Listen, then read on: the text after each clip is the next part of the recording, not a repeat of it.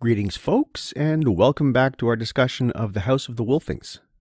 What I'd like to do with this little talk is just get into the world of the book a bit, as last time I was speaking more about the world of the author. With that in mind, what I think I'd like to do is give you a bit of the relevant history of the Romans and the Goths, the actual historical setting of the book, and then get into what Morris is doing with those two peoples as a whole. Some talk of some of the main characters also might be a good idea, particularly Theodulf, the Hall son, and the Wood son. If there's time at the end, I'll say a bit about the respective religions of the Goths and the Romans. Otherwise, I'll save that for the third talk. Maybe we'll start with a little bit of history. The book is set during the period of the late Roman Empire, and Morris is kind of cagey about the time. He never pins it down exactly. We know it's late because it was during the late imperial period that the Romans made serious encounters with the Germanic peoples. Tacitus wrote Germania, for example, in the 1st century, and the Roman encounters with the Germanic peoples, particularly the Goths, continued until the sacking of Rome by the Goths in 476. But that's just the Roman perspective. From the Gothic point of view, the novel is set early in the Germanic migration period. The migration period, broadly speaking, spans about the 1st to the 5th centuries. And given that it's clear that the Romans in this novel are not Christian yet, the latest possible date would be 310 AD. So I tend to see the book as likely being set in the perhaps 2nd or 3rd century. And that's about as specific as I can really get. There certainly is an awareness of the Huns as a threat looming off to the east, which is historically accurate. It was as a result of fleeing the Huns that the Germanic peoples made their way westward. And their encounter with the Huns figures largely in their own historical and mythological lore.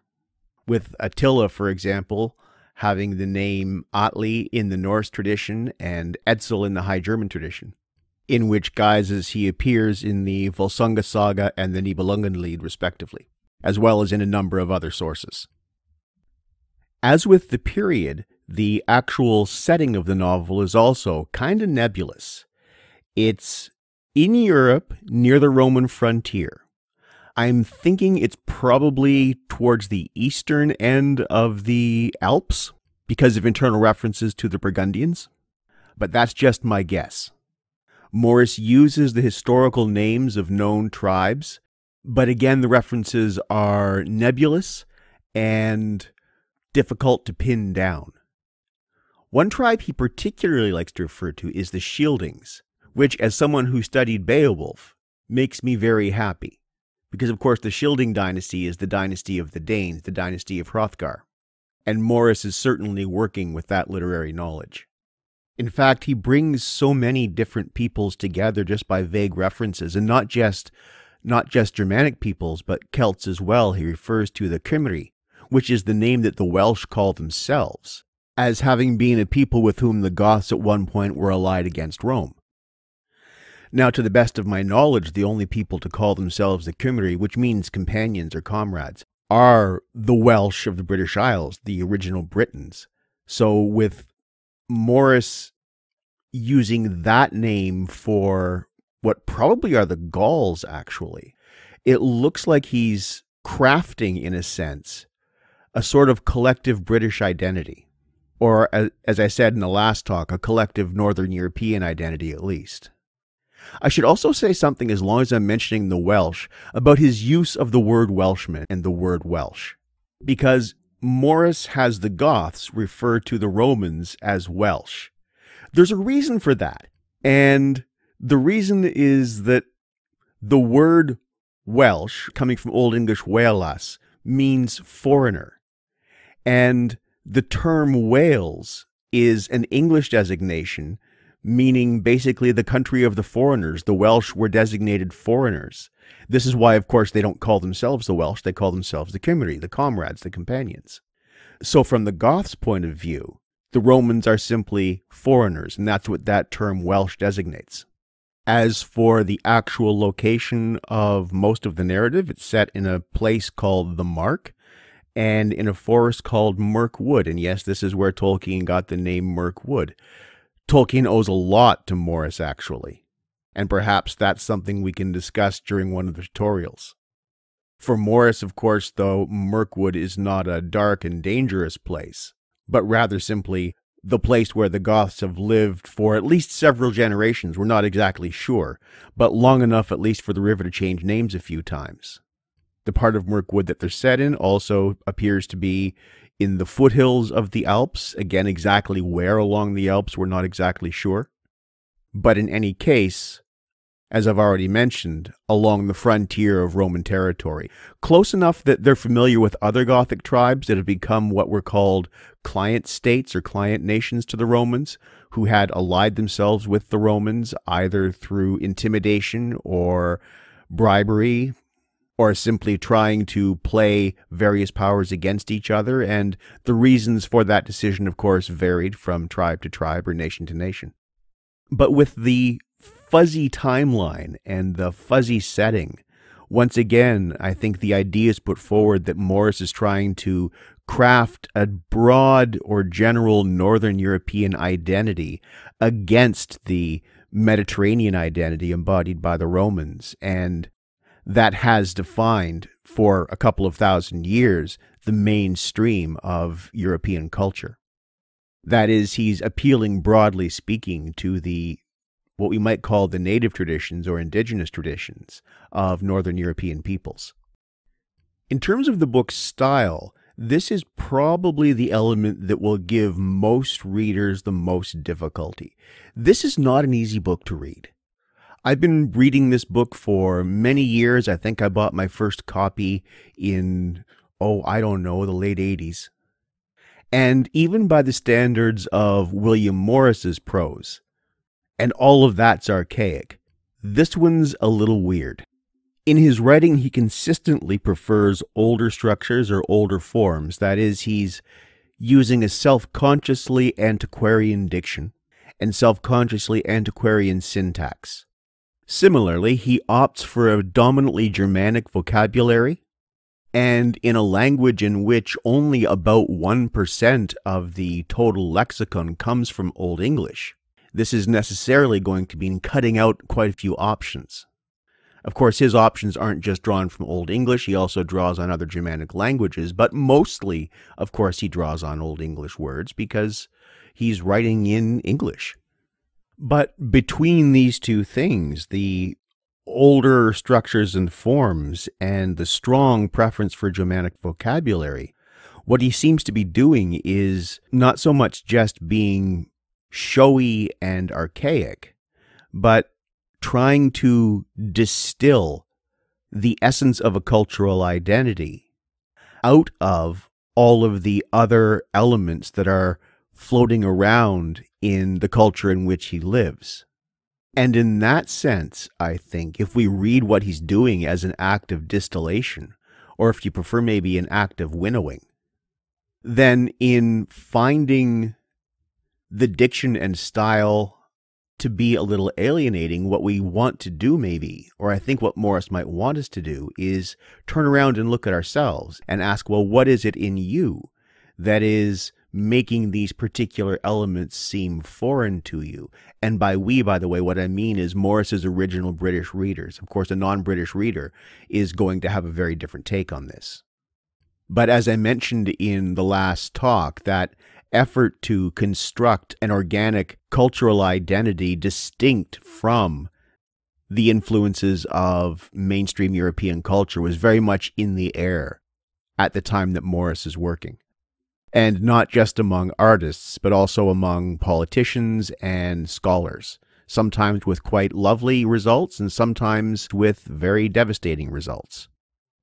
The other element of style that's most likely to stand out to any reader is that it consists of a mix of prose and poetry. This, of course, is uncommon in the novel, but quite frankly, I don't think we're reading a novel. Some of you may recall that I said something like this with Wuthering Heights, and I say the same thing again, and with similar reason. Whereas Wuthering Heights, I think, is a myth dressed up as a novel, House of the Wolfings appears to be a saga dressed up as a novel, because that style of alternating prose and poetry is typical of the Norse sagas, a body of literature with which Morris was familiar. As I mentioned in the last talk, he translated Volsunga Saga, which is composed in the same style. And an obvious question to ask then is why? Why is Morris giving us a saga in the guise of a novel?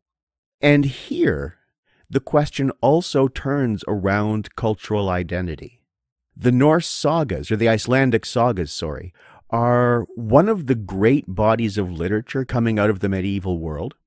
They all at least put themselves forward as preserving the lore of vanished days, be it mythological lore with the Fornaldarsögur, the sagas of the elder days, or the early history of Iceland itself with the Íslendingasögur, the sagas of Icelanders, also known as historical sagas.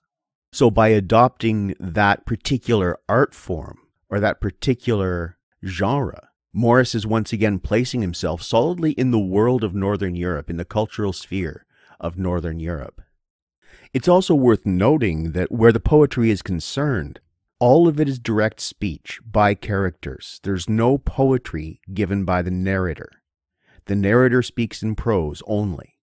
It's the characters within the narration who speak in poetry. And there's something going on here as well that I think we need to consider in terms specifically of Morris's antiquarianism. Generally speaking, in the sagas, and this is also true incidentally in the Irish epic Táin Bhuillinga, which is composed in the same style, probably under the influence of Norse storytellers. The poetic bits are generally understood or represented as being the older bits. So even within the text, which itself is antiquarian, when characters speak in poetry, this is a harking back to a time when the culture itself preserved itself in poetry, for the very simple reason that the Germanic peoples, until they came into contact with specifically Christian monks, were not literate. They had an oral culture. They passed things down through word of mouth in poetry. That's what poetry does, or that's what their poetry did.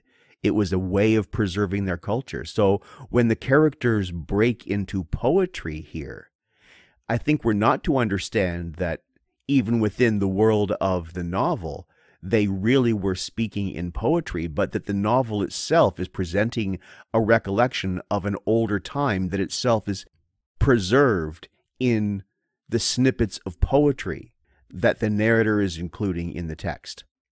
So there's this double distancing of time and culture through both years and through media of transmission. And that's all I really want to say about the style of the book for now. So next, I think we should maybe take a look at a few characters, specifically Theodulf, the Hall Son, and the Wood Son. The main character, of course, is Theodulf, whose name means wolf of the people, and he is the leader of the Wolfings. As for what the name Wolfings means, wolf is obvious. Ing is an English patronymic, very much as Mac in Gaelic or Vich in Russian. So just as MacDonald means son of Donald or Alexeyevich means son of Alexei, Wolfings means son of the wolf, or if you prefer as a plural, children of the wolf. So as far as names go, and I think I might want to say a bit more about names later, all of the tribes of the Goths that we encounter, they're something or other Ings. They take as their nominal totem, I guess, their nominal origin, a particular animal, or in the case of the Beamings, a tree. But as for Theodulf himself, he's a leader by virtue of merit. That is, it's mentioned over and over in the text that he has both the capacity and the character of a good leader. He leads by example, not by order, from the front, not from behind, and is on very good terms and on very genuinely affectionate terms with the people over whom he has authority. And here I think it's worth mentioning something that I've always found interesting in ruler words, words for particularly the person in charge of a large body of people. In English, if you want to go back through the Germanic heritage, that word is king. The Latin word for king is rex. Well, okay, let's talk about that for a second, because of course we're going to get to the Romans in a bit.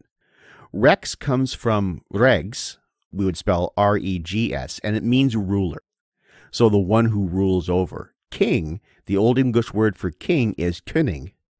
Kun is where we get our word kin, and ing means son of or child of. So whereas in Latin, the rex is the ruler over the people, in English, the king is a child of the kin or a scion of the people. The word itself carries an organic connection of ruler and ruled, whereas the Roman word does not. But getting back to Theodulf himself, he is the father of the Hall son, and I'll say more about that in a moment. He also is not from here.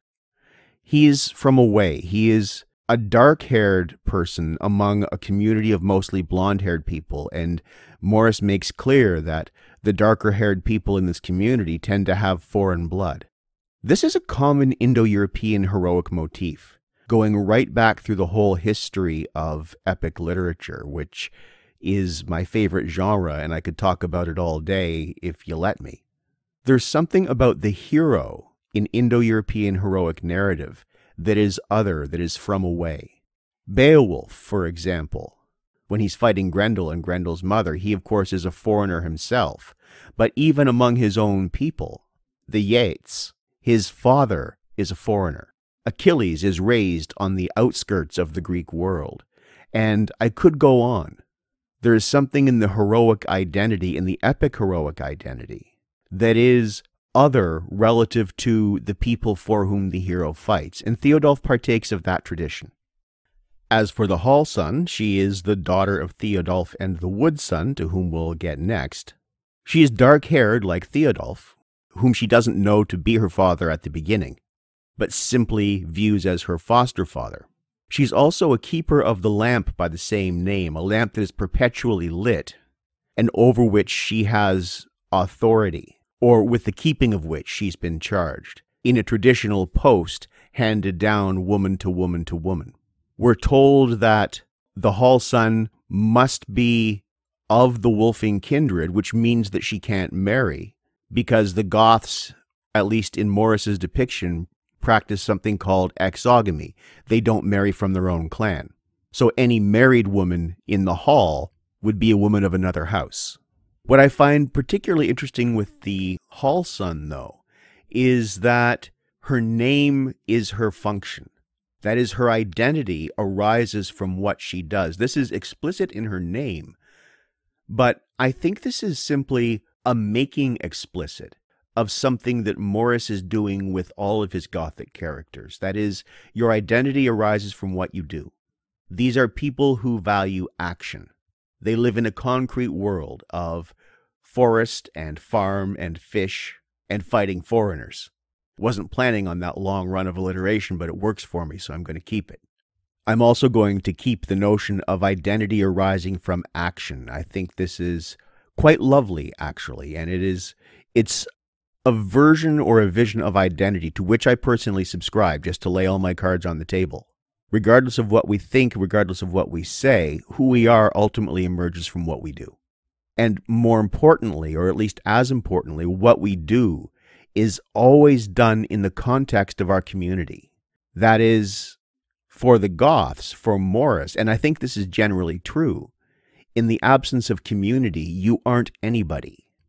Oh, and also she, of course, has the gift of foresight, something she inherits from her mother, to whom we'll go next. As for the Wood son, what do we say? Well, she's a Valkyrie, a lesser goddess, who in this case happens to be associated with the forest, and who happens to love Theodulf. This, of course, says a lot about Theodulf, because goddesses don't love just anyone. That is, it's a statement of his worthiness that she would be interested in him. But it also says something about the divine, that she is interested in him. That is, and I'll get to this in a bit, the Goths live very close to the divine. They're not alienated from it, whereas the Romans actually are. So the understandings of the relationship with the divine among the Goths and among the Romans, among the pagan Europeans, and among the invading worldviews from the Mediterranean are quite different. But I'm going to pause on that for now and talk a bit more about names. Because, of course, the names Wood Sun and Hall Sun reflect each other, don't they? So there's also this sense, in terms of her maternal inheritance with the Wood Sun, that she brings something of the forest. She brings something of her mother's divine nature to the hall. This is reflected in her name, of course, and in her foresight. And it indicates, in a pretty concrete way, the closeness with which the Goths live to the land. And, as I said a moment ago, the closeness with which they live to the divine. It is, of course, the Wood Sun who falls in love with Theodulf and therefore gives him a dwarf-made hauberk, a mail shirt, whose function is to protect him from harm. Now, the dwarfs in Norse mythology are particularly dangerous, not because they're evil, but because they're devious. They are subterranean both physically and psychologically. And while they always live up to their oaths, they're very legalistic. They're extremely dangerous when crossed, and their words don't always mean exactly what you might think they mean. But to return to the Wood Sun, I should probably ask you what you think it means that a goddess would fall in love with a human. What does that say about human worth in Morris's conception? Because there's a great deal in this book about innate human worth and the recognition of it and the failure to recognize it and the outright denial of it. And much of that discourse is bound up in conceptions and relationships with the divine. And now, as I've reached slide 8 in what at the moment looks like a 16-slide presentation, what I think I'm going to do is edit this chunk and post it for you folks, and then move on to record part 2, hopefully get that done before too terribly long. So thanks for listening so far. I'll be back shortly. Bye for now. Now, I think it's time we take a few minutes to talk about the Goths themselves, or rather, at least, Morris's Goths, and maybe take a minute as well to discuss where Morris's Goths intersect with the historic Germanic peoples. Well, to start, as I've already mentioned, Morris does use the Goths as a sort of a metaphor for socialism. He does this, and I think can do this fairly legitimately, because their social structure is relatively egalitarian compared to that of the Romans, and certainly also compared to that of the British of the Victorian period. The economic distance between the highest and the lowest tiers in society is relatively modest, as I already mentioned, with the people on the top tier also still working the fields. This egalitarianism also applies to decision-making. When the Goths need to make a collective decision, they don't simply await the word of the ruler, but they gather at a thing called a thing, that is, a parliament, effectively, in which all citizens are given the chance to speak, and decision is made by consensus. Now, interestingly, and perhaps unsurprisingly, both the institution and the word are well attested in history. Tacitus, going back to the 1st century with, as I've said, the oldest surviving substantial report on the Germanic peoples, describes this as the way they make their decisions. And right down to late Norse pagan antiquity, if you want to call it that, the thing remained a vital part of society. In pre-conversion Iceland, for example, and for historical reference, Iceland converted to Christianity in 1000 AD, so comparatively late. There were both quarterly things and annual all things, and these were the parliaments at which the major decisions were made that affected the community at large and the country as a whole. These were where legal cases were tried and judgments passed, and fines paid and that kind of thing. In fact, it's worth noting that the things of both Iceland and the Faroe Islands, each established in the year 935, are the oldest continually functioning parliaments in the world at the moment, and both of them were founded 2 generations or more before the conversion to Christianity, and the only 3 things that either of them owe to either Christian or Roman culture are sweet, fuck, and all. That is, parliamentary government is a Germanic tradition that has nothing to do with any of the cultures of the Mediterranean.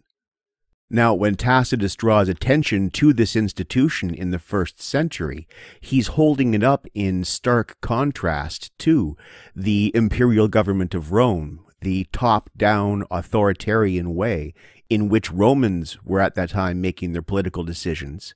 And incidentally, it is the bureaucracy of the Roman Empire that still serves in the Roman Church, that is, in the Vatican. There's a direct line between the imperial government of Rome and the government of the Western Church, both of which are top-down authoritarian structures. Similarly, Morris is on very solid ground when he describes the election of war dukes, and not just 1 but 2, to command a unified force for the duration of hostilities, but whose authority does not extend beyond those hostilities. That is, once again, turning to Tacitus in the 1st century. Germanic society, and here we're looking almost precisely at the time period in which Morris is setting his work, consisted of independent and autonomous communities who functioned or could function as a coherent unit temporarily under the authority of elected commanders, whose authority was limited to military command and did not extend beyond military operations. Of course, we don't want to be too rosy about the Goths. They did keep people whom they refer to as thralls, and I think we need to distinguish here between thralls and slaves. I'll do that more explicitly when we get to the Roman practice of slavery. In the meantime, it's worth noting that the Goths' thralls are members of conquered outgroups, and that the thralls, while not granted full membership in the house, that is, not being granted something that we would call citizenship, are described or portrayed as being well treated, to the point where they're armed and willingly fight in defense of the Goths themselves, and are often adopted into the various houses. Now, this itself is also interesting. It points to an openness in Gothic culture, as Morrison describes it, which seems to be historically accurate. When we refer to the Germanic peoples, we're not actually referring to a racial group. We're referring to a language and cultural group. That border is very fuzzy where race is concerned.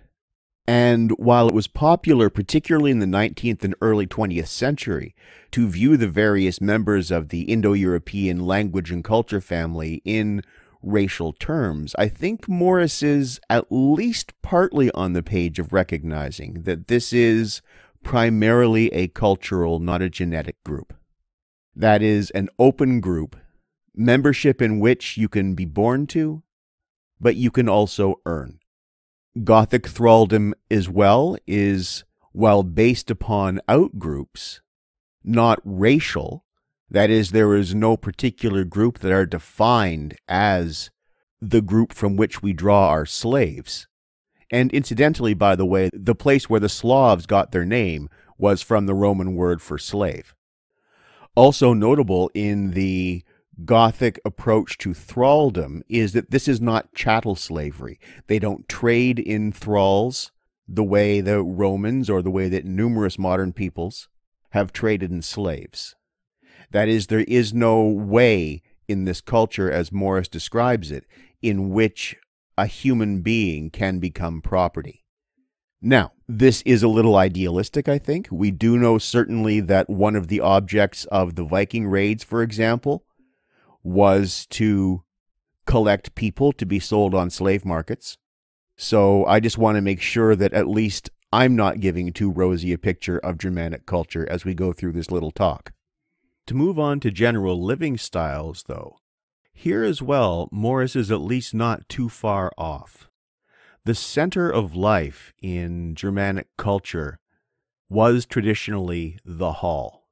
And while not everyone lived there, or rather not everyone slept there, many did, and it was the communal gathering place, or at least the indoor communal gathering place.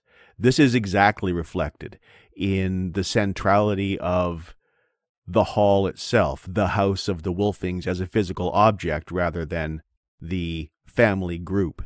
And of course, it's interesting that the title of the novel does double duty there, doesn't it?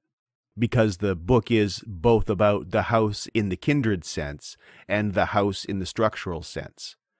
There is a way in which these two things are actually inseparable. The house as a structure physically embodies the house as a kinship group. And if you're wondering about how important this is, think about the name of Odin's hall in Norse mythology, Valhalla. That Hala element is hall. The Val element, by the way, is slaughter. So there are a couple of ways you could read Valhalla. You can read it as Hall of the Slain, because of course this is where the warriors who die bravely in battle get to go. But you can also call it Slaughter Hall. I like that one better because it's messier. But I have a hunch that the first one is the one that's actually intended. In any case, the hall is not just politically and familially, but also mythically central to the culture of the Germanic peoples, or the cultures of the Germanic peoples. You see the same thing in Beowulf, don't you? And I'm assuming by this point most of you have read Beowulf. If you haven't, you darn well should. Morris's Goths and the historical Germanic peoples are also largely defined by strong kinship bonds. Family is everything or damned near. The only thing that's more important than family is, of course, your given word. And family also is quite broadly understood. In Morris's case, the family is the house, and all members of the house see each other as siblings.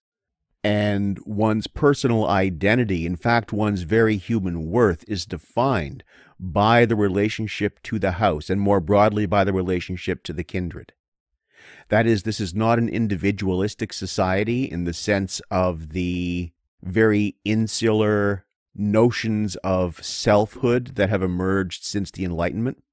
And here I have to admit just right off the top that I'm on Morris's page with this one 100%. And that I see Enlightenment notions of selfhood based upon pure autonomy and individuality to be, at best, a perversion or truncation of the complete human person. In that sense, the kind of naked self-interest and narrow self-interest that defines capitalist thought and capitalist economics simply has no place in a kinship-based society such as that practiced by Morris's Goths and those practiced by tribal societies typically around the world historically. And not just by tribal societies, but also by many of the other societies that the Christian West was at that point in the process of encountering and destroying, or at least attempting to destroy. And as long as we're on the topic of differences between Gothic society and the Christian West, we need to speak about the roles and relationships involving women. Here again, we go back to Tacitus. Roman society, and Greek society as well, were extremely patriarchal. The roles of women were very circumscribed, confined effectively by the walls of the home. The same is true of women in both Old and New Testaments, at least according to certain readings, and certain readings that have been historically influential, such as, for example, and I'm not even going to bother with the Old Testament, Paul's admonition that a woman should be silent in church, and that you should not suffer a woman to teach or to exert authority over a man. And while these can be spun in such a way as to make it look like they say something other than what they actually say, that kind of text fuckery is exactly what the field of apologetics is. Now, I'm not going to pretend that traditional Germanic society was one based upon equality among genders, but to make good on my reference to Tacitus, once again holding his own society in contrast with the society of the people he was observing, he noted that women typically do play important roles in Germanic culture and are generally accredited with having particular insight, especially where dreams are concerned, and that one ignores the advice of a woman at one's peril. That is, the notion of the wise woman was alive and well in pre-conversion Germanic culture. After the conversion, of course, those women were simply referred to as witches and were burned in very large numbers. And historically speaking, the conversion did not do women any favors.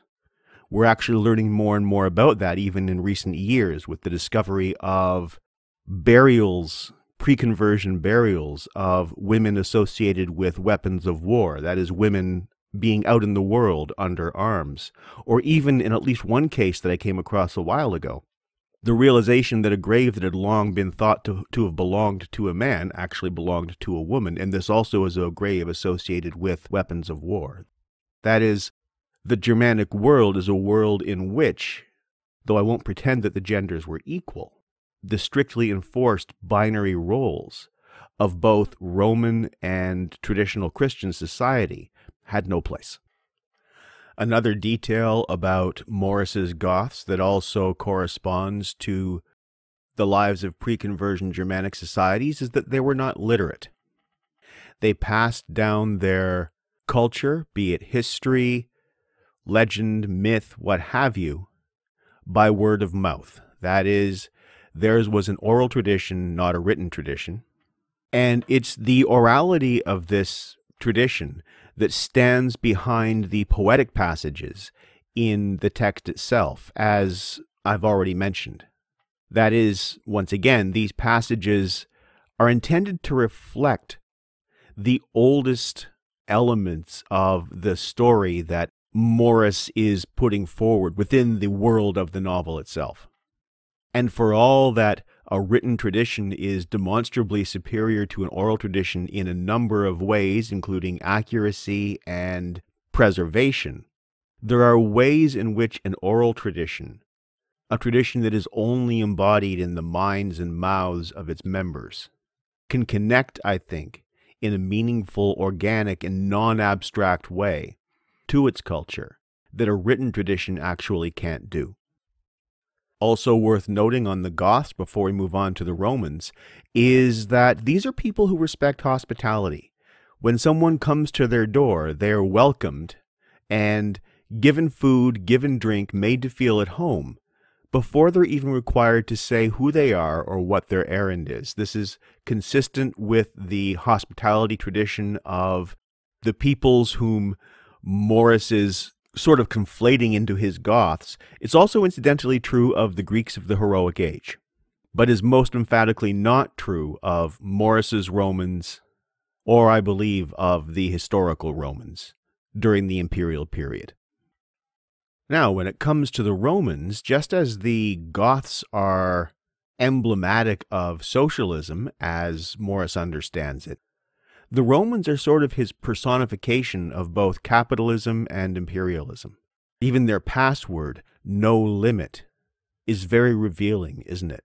Because, of course, it does embody very concisely the notion that there is no limit to, say, economic growth or acquisition, that the world is there for the taking if you can take it, and that its worth, its value, arises merely out of what you can wrest from it for your own benefit.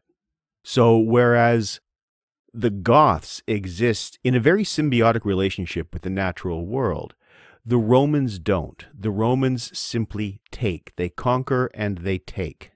And their cities are described as, for example, wealthy but very unhappy places. That is, there's also this notion that this unrestrained acquisitiveness of both imperialism and capitalism, while perhaps successful, is also not good for the majority of people. It makes them, in Morris's words, rich but unhappy. And I think that's a good description of much of modernity. Not all of it, but much of it, certainly. And certainly it, I think, would ring true to the hollowness of the culture of consumerism that was in its early flourishing in the Victorian period, and whose fruits, and I use the word fruits in quotation marks, we're witnessing now in terms of both social alienation and environmental degradation. It's worth noting as well that this is a very hierarchical society. Those who have are in charge. Those who don't aren't. And those who have tend to be those who are strong. And by strong is meant simply capable of inflicting suffering on others. That is brutal. Discipline, for example, in the Roman legions involves beating and often a process called decimation. Decimation, just in case you're not clear on the term, is something that was carried out on a legion that had performed particularly poorly. And the process worked something like this. Every 10th man was singled out to be killed. And he was to be killed by his fellow legionnaires who, if they did not participate in the killing, were killed themselves. So here as well, we see a difference in the sense of worth between the Romans and the Goths. That your worth in the Roman system, and incidentally also in the imperialist and capitalist system, is exclusively based on how you serve the power structure, how well you fulfill a particular function, as if you were a part in a machine. Now, the Romans were very good at military organization. The legions were effectively military machines, and they were very well-designed ones.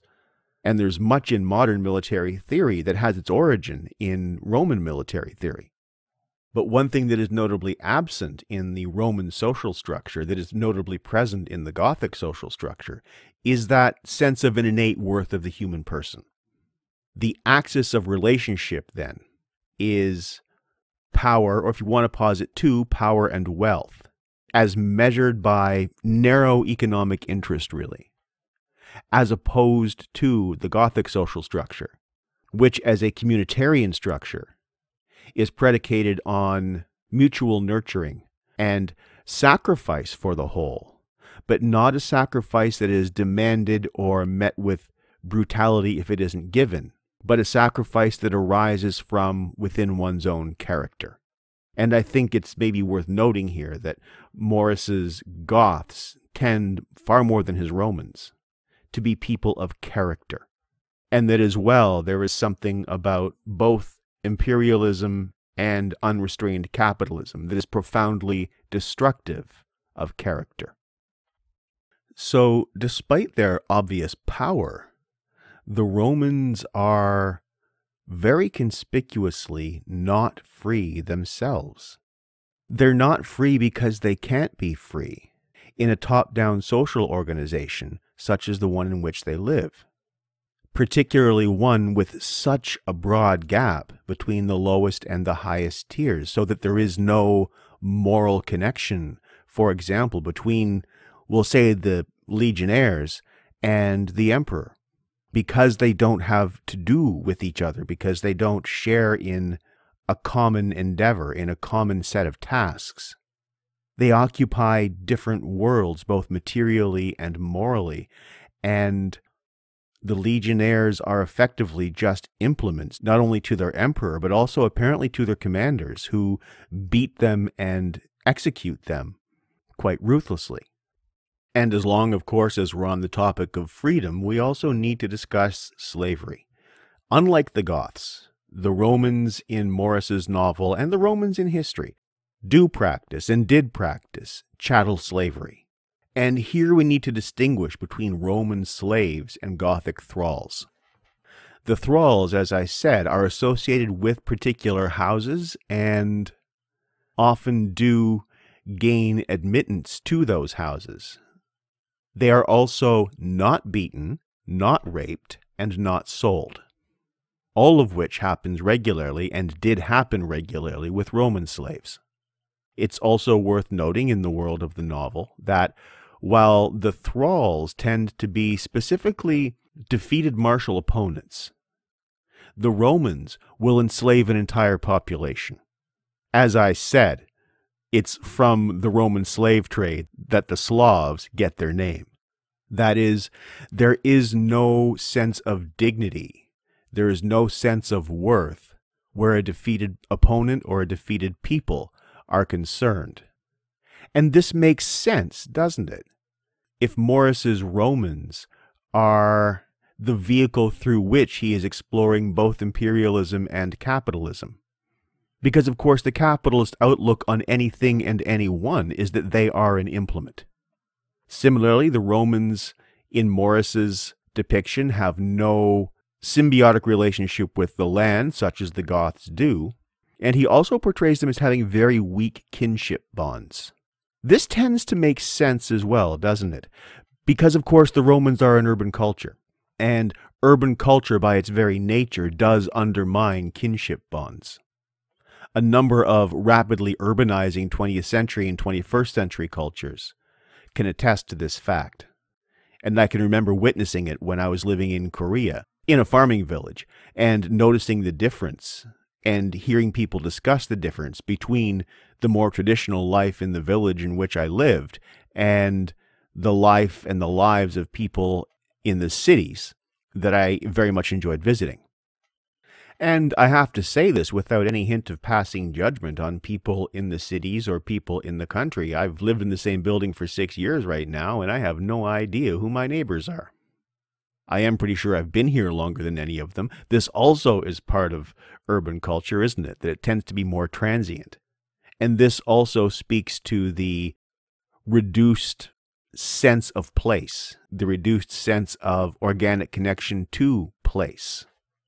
I suppose we might say that cities are not really places at all. They're things. They have locations, but they're not places. Not in the sense that Morris's Mark and Mirkwood are places with which the people who live there have, I keep using the word organic, but it's quite apt, and also deeply spiritual relationships. Relationships rooted in generations of history arising from the same soil.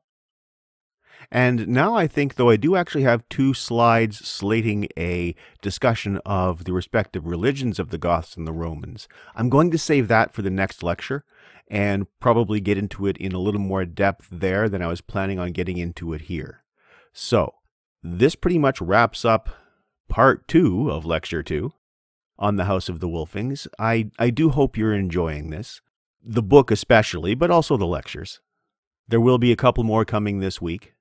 And of course, we'll be wrapping the book up on Friday, so do try to have it finished by then. After which, we'll be jumping into our final book of the year, H.G. Wells' wonderful science fiction novel, The Time Machine, rounding out our discussion of both late Victorian socialism and late Victorian speculative fiction. For now, though, of course, thank you very much for listening. Bye for now.